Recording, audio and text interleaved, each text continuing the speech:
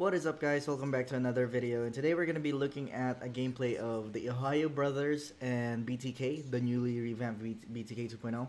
I did a recent video about BTK 2.0, right? But they faced a team that's not really known, or I don't really know them. But right now, of course, Zane is against, his former teammates from the Valley, which are Basic, Hoon, and Shark. And then we have Ureshi, a former NXPE XP laner who is actually exceptional, by the way. Best player as well, who's a really old.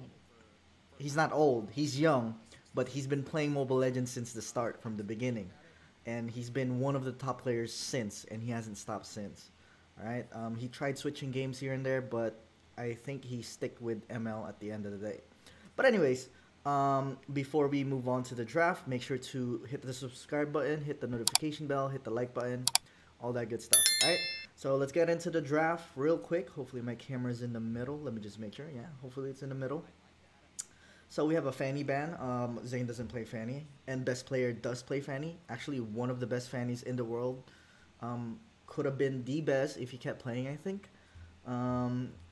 They banned Valentina, pretty common ban. Kaja, pretty common ban. Joy, common ban. Glue, common ban as well. And Akai is kind of different though.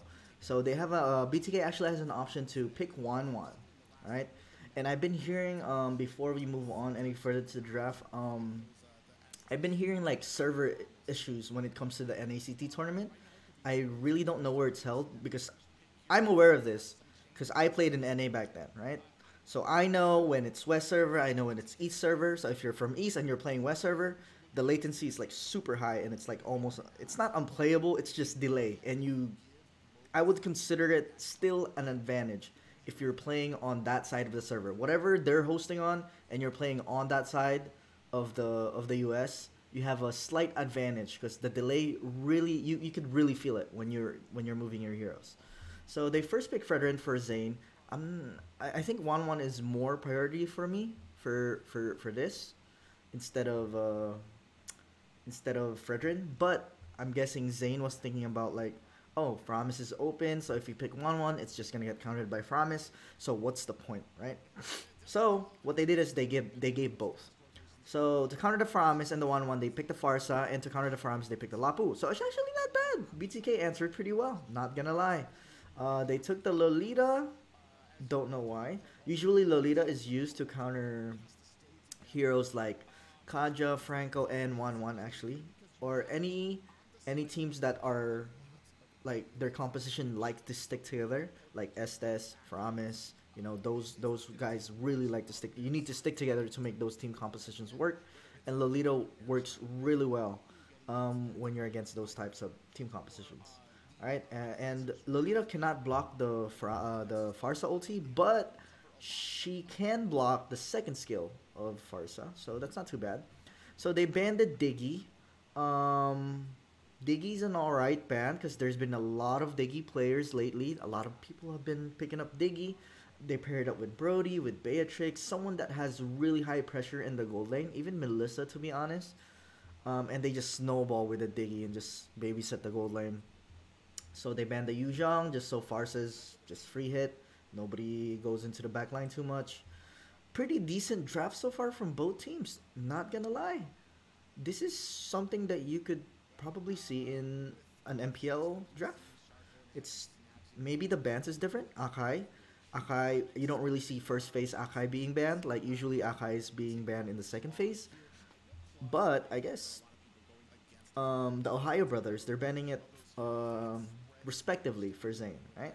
So Melissa is gonna get banned there. In the laning phase, Melissa is pretty decent against 1-1 considering that she has her range. It's just her poking capability is just really strong in the early stages of the game, and even in the later stages of the game. So that's why they wanted to avoid the Melissa. They banned the Mardis as well, which is good. Mardis is good, has an immune to counter the Fredrin a little bit. It's not a direct counter to Fredrin, but it's a good jungler to go against Fredrin. So now there's still Hanzo here that they could use for the Ohio brothers. I don't know if they play Hanzo. They could play Lancelot Tank. What else can they play? They could play. There's no Akai. There's no Mardis. What else can you play? Alice. They could play Alice right now. But picking Alice last would be probably better because they could counter it here if they pick Alice too early. So they picked the Hilda. Not really sure why. Hilda XP. I don't see much Hilda XPs because she falls off a lot in the later stages of the game, especially when it comes to like sieging towers. She becomes kind of useless. But in the early stages of the game, if you could really utilize her early game capabilities, she's kind of annoying. And if she snowballs, like she could one combo you second skill, or first skill first, and then hit once, second skill twice, and then a couple auto attacks, and then you have a full stack, and then your ulti will do so much damage. So Hilda XP really needs to snowball a lot or needs to do good in the early stages of the game. All right. So for our counter pick, what could they pick here? They need a marksman, obviously. Brody, they need like some sort of AoE damage. For me, I think Claude would have been perfect here, right? He could go. Claude could counter the Faramis. Claude cannot get blocked by Lolita efficiently, right? Claude can get blocked, but since Claude is so fast, the movement speed is so fast, the Lolita shield most likely will not be able to catch up. Is what I mean, right? It could get blocked, but it's not going to be able to catch up due to the Claude's movement speed, right? So they picked a Kufra as well, maybe to counter this. Like a Grok would have been better here. Okay, this is where the draft started. Okay, it just kind of messed up from there. It kind of messed up after the second phase ban, and they just okay. The Hilda is still alright. It's not the best pick, not the best XP pick, but it's still alright. It's not a bad pick. It started getting bad right here, at the second phase of BTK's draft, and this one I'm not sure yet. Actually, Hayabusa's pretty decent here, as long as he doesn't get invaded by Fredrin. So they need to actually babysit two people. Lolita and Faramis need to babysit either Wanwan or Hayabusa.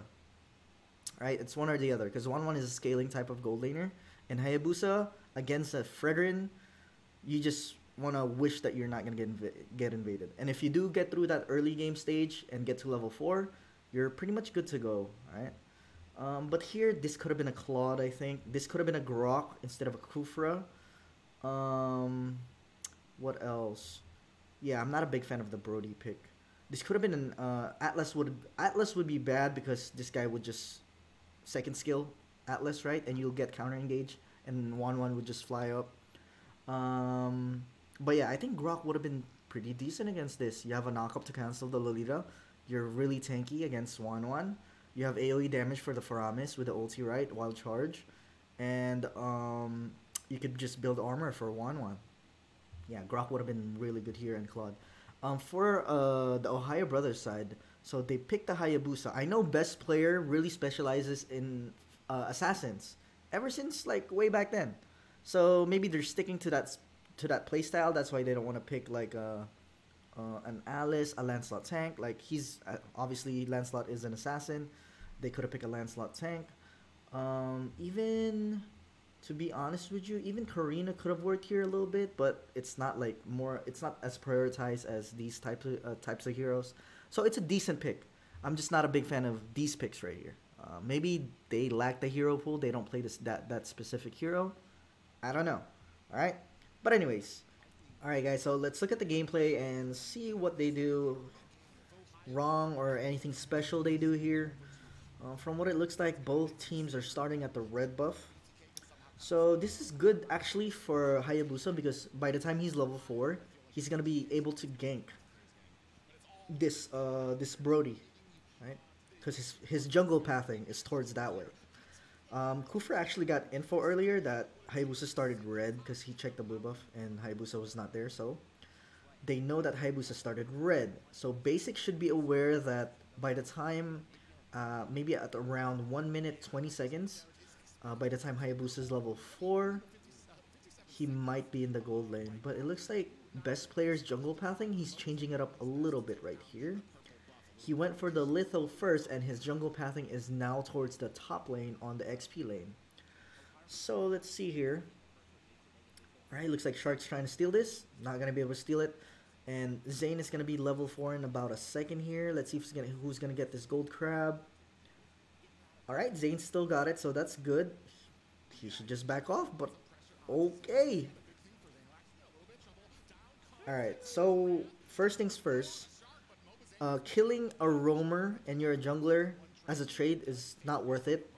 And Zane fought with no objectives in mind. Like you're picking a fight with no objectives in mind except for kill. So knowing Zane, this is kind of unusual because the wait, the the caliber that I expect from him as a player, he should not be making those types of plays or calls where, oh, I'm gonna fight this Lolita just because I wanted to. But the turtle was still 30 seconds in, right? The 30 seconds cooldown. There's no objective nearby that you could possibly take, except maybe gank XP lane and just put pressure there.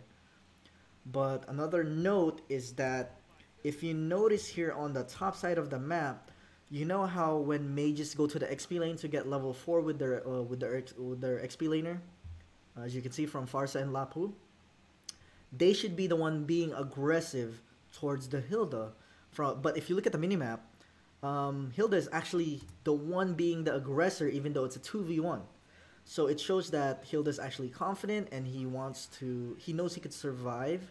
But for me, like even if Hilda's doing this, stuff like this, you need to poke Hilda. Because if you don't do anything and just stare at him, it's going to make it even worse. And there's no trade. There's no poking that's happening. And he's just going to zone you the whole time, right? And you can see Ohio Brothers are actually set up for a bait here because they froze the lane, right? Hilda froze the lane knowing that their minions are going to be deep and they want to get level 4. So what they're going to do here is they're going to bait out these two players right here. And Lapu Lapu and Farsa is going to want to take these and fast clear this to get level 4. But what they don't know is Framis is here. See, as you can see, they try to go for it. But Framis is a surprise. So they got poked down and now they can't get level 4. So that's actually a really common counter strat that a lot of teams are doing because the standard rotation is just that right now, right? Mid laners go to XP before level 4. But right there, I think Zane was thinking of rushing the turtle, thinking that Hayabusa is not going to make it on time. The problem there was Kufra did not make it on time because Lolita clears a lot faster than Kufra. Because you know how roamers clear mid on before the turtle and they get level 4 once they clear it. Lolita's shield can actually absorb the minion's auto attack and then use just 1 second skill to just clear it really, really quickly. While Kufra is kind of late. He came from babysitting the gold lane and now he's really late at clearing mid and he has slow wave clear and he doesn't even have concussive blast, which makes it even worse for wave clear, right? He has tenacity. So he's going to be late for turtle. If Kufra got here on time, I think it would have been better for Zane.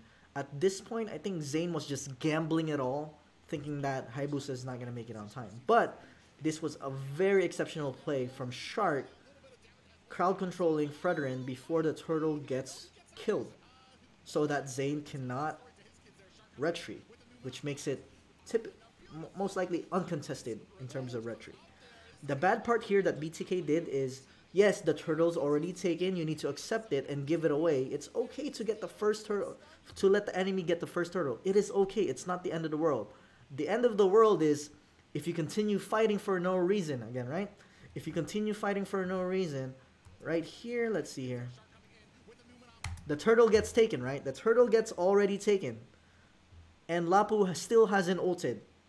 So now, your mentality should be, oh, I should retreat and disengage. Because if we fight this, which is a 4v3 by the way, because Farsa's not even there. Farsa just got done recalling because she was low. You don't want to fight this. You're at a disadvantage at the numbers game. You're at a disadvantage of the team fight because they have Faramis ulti, first of all. And Zane is quite low. He's at 50% HP. So overall, fighting this after the turtle gets slain is not a good idea. It just made it worse when Lapu came in, which gives them more kills, which gives the Ohio Brothers more kills and more chances to snowball, right? So he even wasted a flicker right there. See, he wasted a flicker right there. This guy wasted a feather airstrike as well. You see what all these little things, the skill management, the spell management. If you're dead and you think you're not gonna get away, just don't even waste your spell on it. Because maybe you could use your spell somewhere else useful where you can actually, use it efficiently and have a trade for it. He used his flicker there, having no trades for it, and they lost the turtle.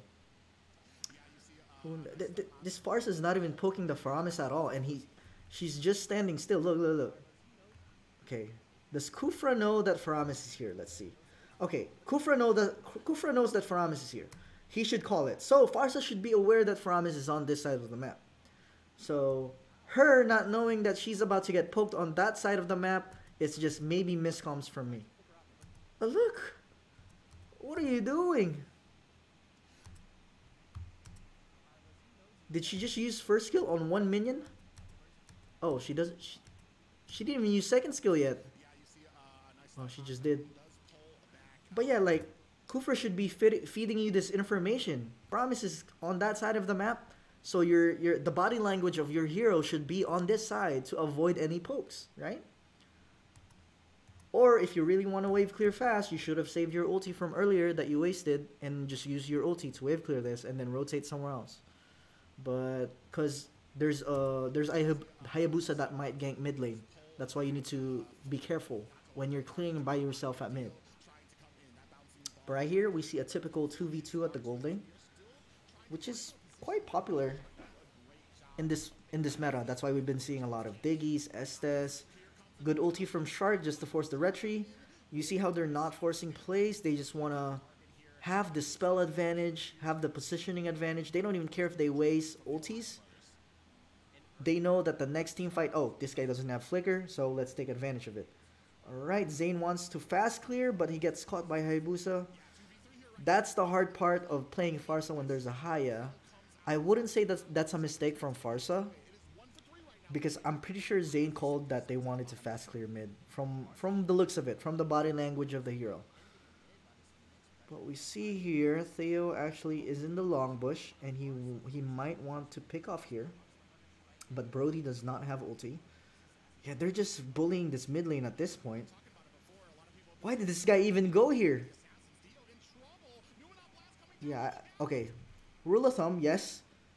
Yes, Kufra did not die. But a rule of thumb, when you don't control the mid lane bushes and you don't have info on where the enemy is at. Actually, he does have a little bit of info.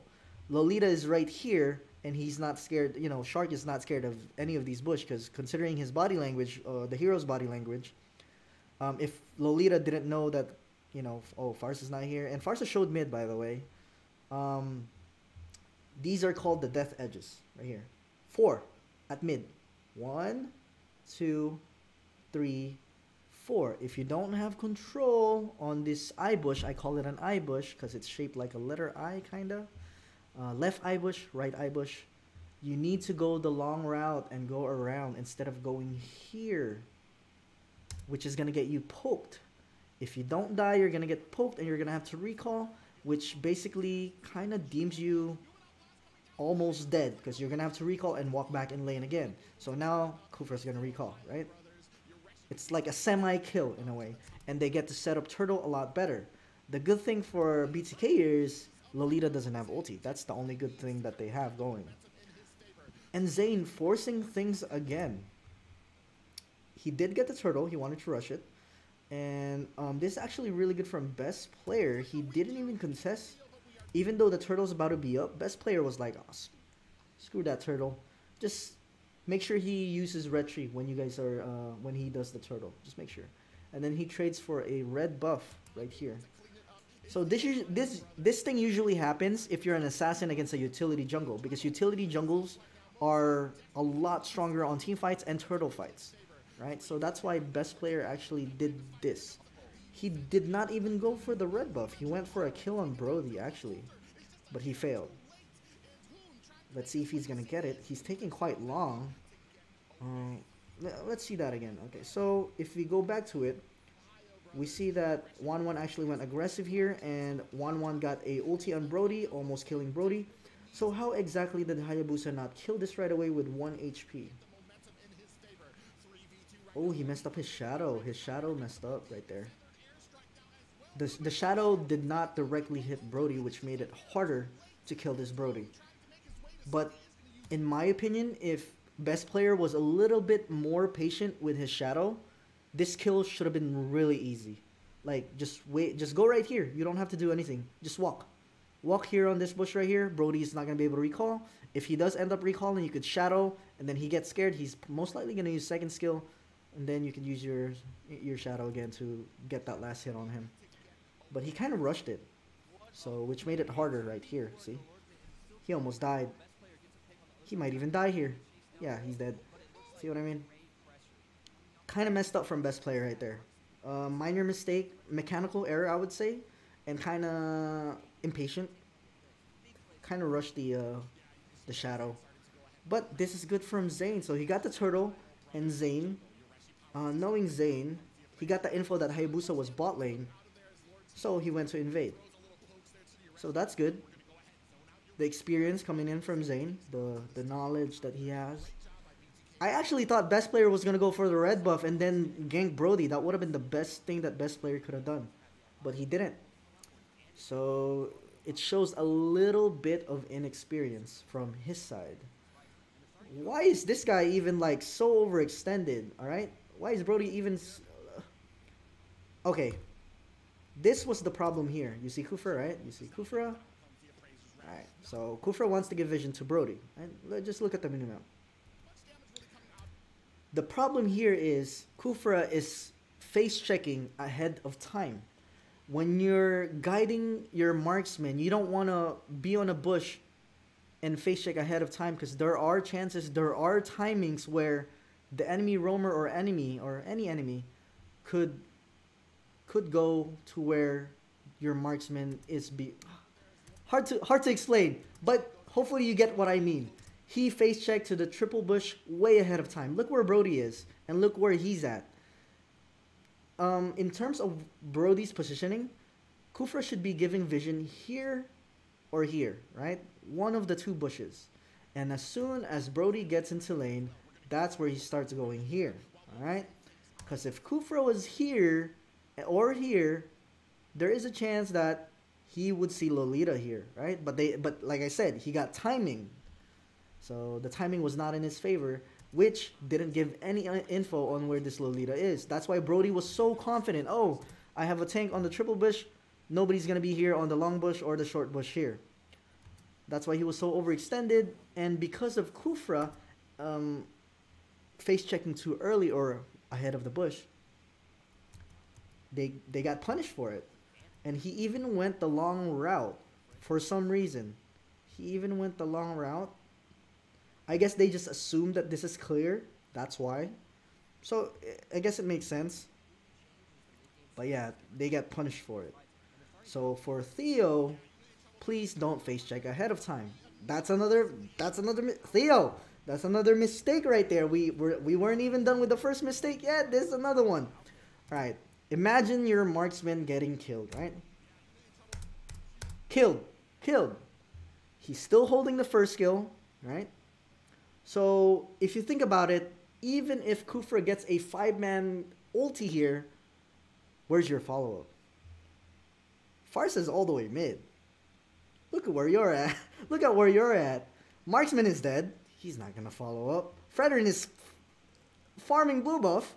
He's not going to follow up. Lapu is all the way top lane. Obviously, he's not going to follow up. So what's the point of using your first skill here if your marksman is already dead? You're just giving them more kills. So that's another mistake right there. Why? I don't understand. And okay, I'm gonna be generous to this guy, Theo. Let's say Farsa's here. Let's say Farsa's here. I'm gonna be super generous. All right. Let's say Farsa's here. Does he think that he's not gonna get traded or anything? Hayabusa still has ulti. Farsa's not gonna be able to kill all these guys, I think. A 0-1 Farsa. Although Faramis does not have ulti, I guess maybe he's thinking like, oh, maybe Farsa could make it in time and then get a kill or two, or one kill maybe, and then run away. But what most likely would happen is Farsa would just feather airstrike here, maybe kill one, hopefully, But Kufra's gonna die as well, so it would have been a 1-for-1 trade still, which doesn't make it worth it. It's actually better to just reset and just regroup instead of going for a fight every single time. Okay, nice poke from Farsa right there to stop the invade from Haya, so that's good. That's good right there. But yeah, Theo, come on, bro. But I feel it. I mean, he's still new. Oh, this is good from Zayn. This is good. Oh my god, Shark, so lucky. That's like 1 HP right there. So lucky. There you go, there you go. Uy. Yuna! Why? Why are you ulting when 1-1's in the air? Watch, watch. 1-1 is in the air, which makes her invulnerable. Immune, or not immune. You cannot hit her, right? Right there, already in the air. Already in the air. Brody hasn't thrown the ulti yet, right? Right there. He even used one first skill. He even used an auto attack right there, right? So why he just used ulti again? Why?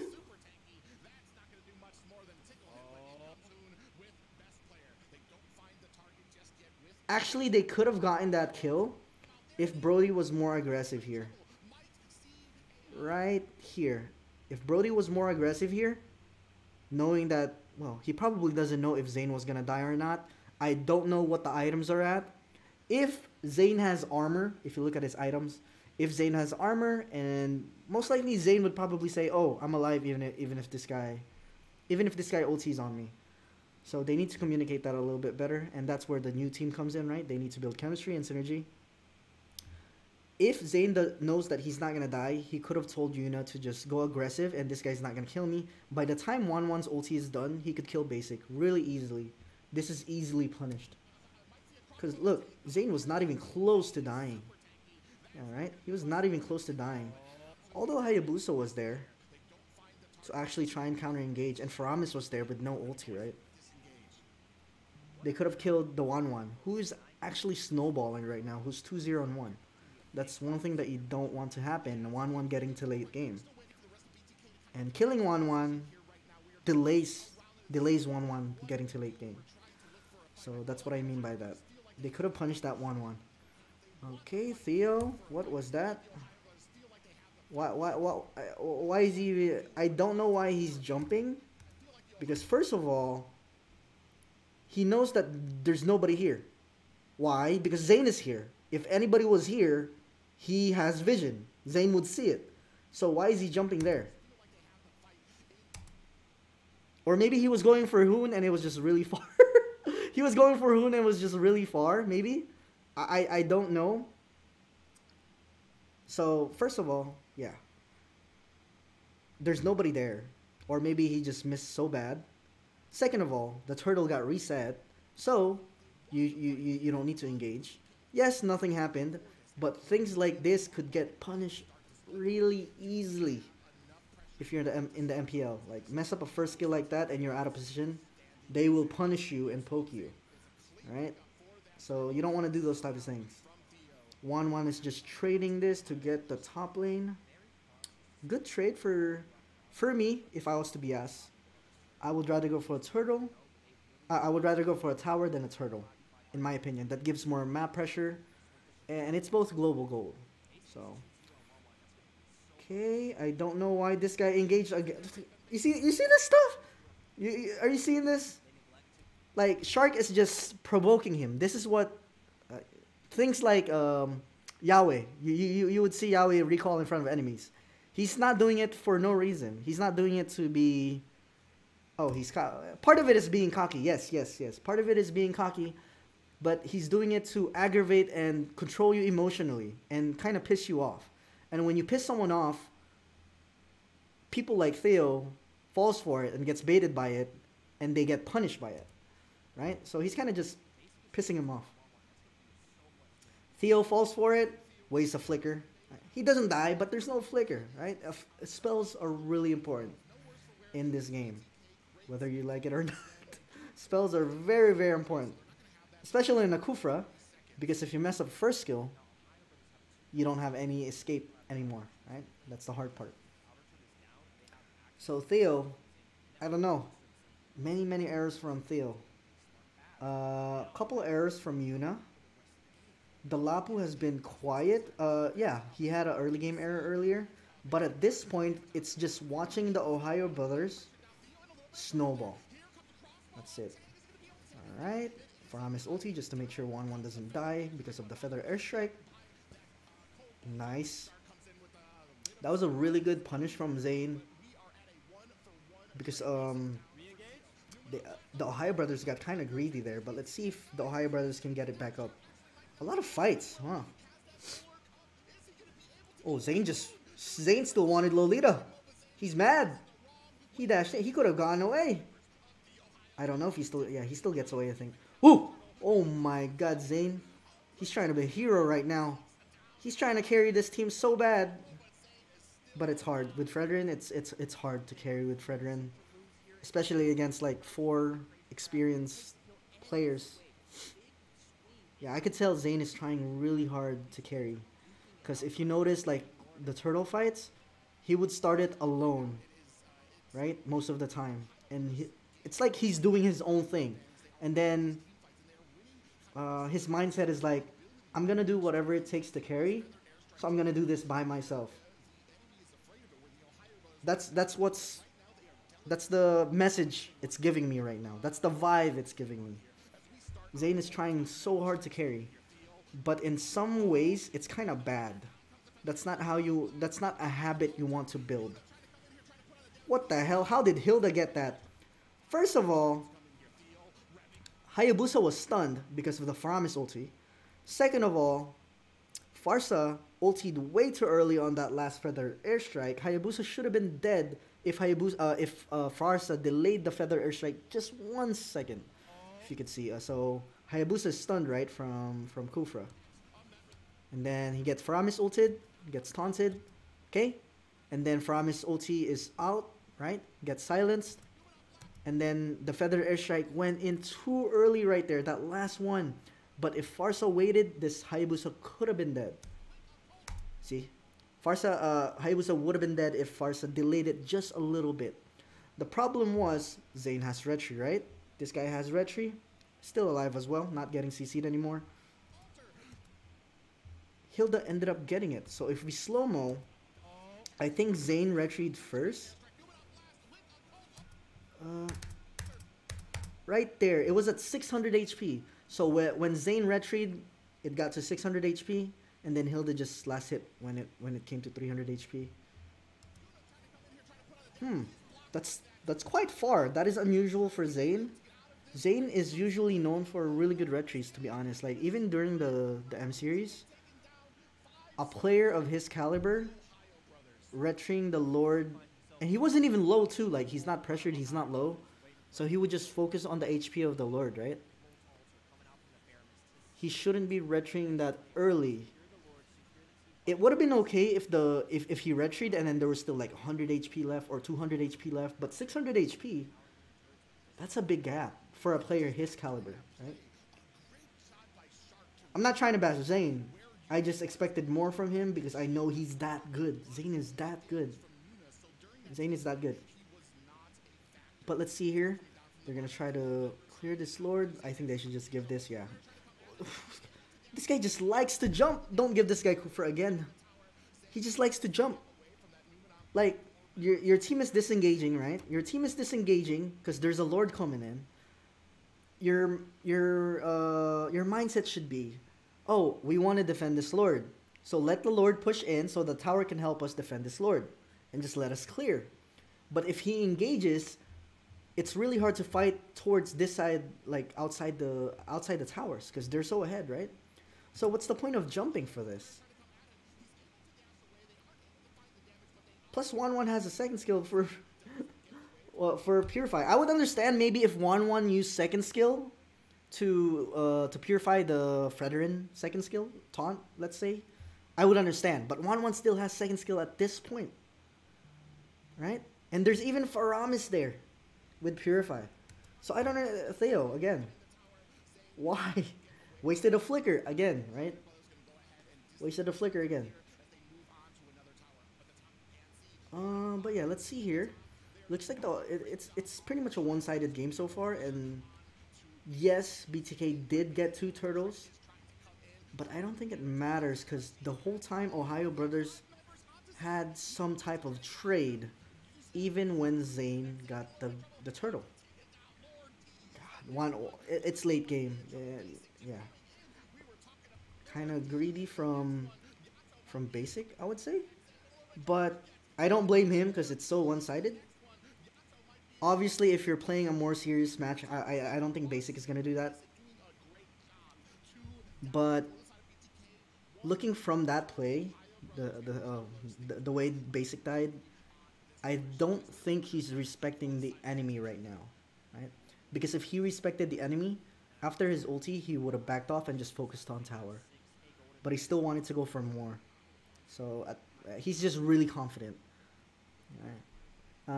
But yeah, it's kind of, in a way, disrespecting the enemy. Right? But yeah, let's see here. They're probably just going to wait for the next Lord. Skip through it. Alright, this is a good setup, but I think a little bit too early from Shark. Yeah, this is way too early from Shark, I would say. If I was Shark, I would just wait for them to come. It's like when you're fishing, right? When you're fishing, you throw your rod, whatever, the fishing rod, the hook on the fishing rod, you throw it in the water, and you wait for the fish to bite, right? Instead of you going for the fish and getting the fish yourself, you wait for the fish to bite, and then you pull. I think that's what Shark needs to do more instead of being impatient. I guess impatient is how you could say it. But then again, like he could be playing like this just because they're so ahead, right? They're so ahead, they don't care. Here we go. Shark doesn't have. Oh, he actually has ulti already. Surprisingly, he has green light right there. They know they're so ahead. They want to make it a numbers game right now, so they're trying to go for a pickoff. They get a pickoff right there. Two people dead. They're gonna go for a Lord after getting those two people right there, and just push with the Lord probably. Well, they just want to fight at this point. Like, look at this. The disrespect from the Ohio Brothers. I don't know if it's disrespect or just plain confidence. Right? I don't know. I really don't know because they're so ahead. They're so ahead. This is by a landslide that they can just do these types of plays. Yeah, they made BTK look like little kids. I'm not gonna lie, and that's the truth. Honestly, it's a hard pill to swallow, but that's what it looks like. Yeah, these guys made BTK look like they're little kids, public players, rank game players. But yeah, it's a one-sided game. I don't know. BTK has a lot to work on. Maybe next I'll look at Gosu. I'm kind of curious what Gosu, how Gosu plays like right now. But yeah, GG well played. One-sided game. I mean, it wasn't a surprise for me, to be honest, because I know the Ohio Brothers players, all of them actually. I know of them, whereas BTK, a lot of unknown names for me, so they're probably newer to the game, I guess. So they don't have the same experience and knowledge as the Ohio Brothers, obviously. The tournament as well. The tournament setting is a lot different, right? The adrenaline is different, and the pressure is a lot different when you're playing in tournament compared to rank. So maybe they just need more experience for BTK. But the roamer really specifically, the roamer really needs to step up for BTK. I don't know if Zane could guide Theo in how to roam, because obviously Zane is not a roam player, but he knows how Shark plays, so maybe he could guide him in that direction. Because Shark is pretty damn good, really good as a roamer actually. For a non-MPL player, Shark is up there. And yeah, so I think that's it for today's video. I think for the next one, I might do Gosu analysis. All right, I'll look for a good game from Gosu and check out how they're doing and see if they have any mistakes or if they're doing well, and all that, how they do in the draft and all that. But before we leave, don't forget to subscribe, hit the notification bell, hit the like button, and that's all. Peace.